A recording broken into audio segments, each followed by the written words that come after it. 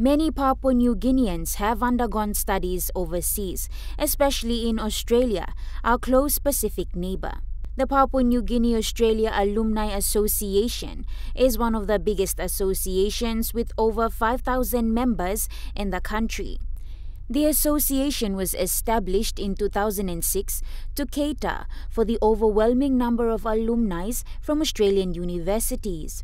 Stoktik Kaprangi, the association's treasurer, gave the association's objectives. Bring intellectuals together, create a forum where the students who have studied in Australia, and alumni, where members can come together and share ideas and be intellectuals, bringing them together to discuss development challenges where we can find solutions to.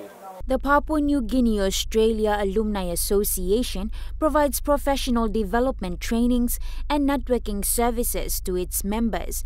It also opens an avenue for the exchange of ideas and input of ideas relating to national interests. Kaprangi also mentioned the plans that the association has. We're looking at development projects, whether it be looking at improving water and sanitation, health and safety for people working in the hospitals, or generally schools and education sectors, or community schools, and building projects to help communities. So it's all around helping Papua New Guinea focus on our development priority areas and how we can support them in each of those areas.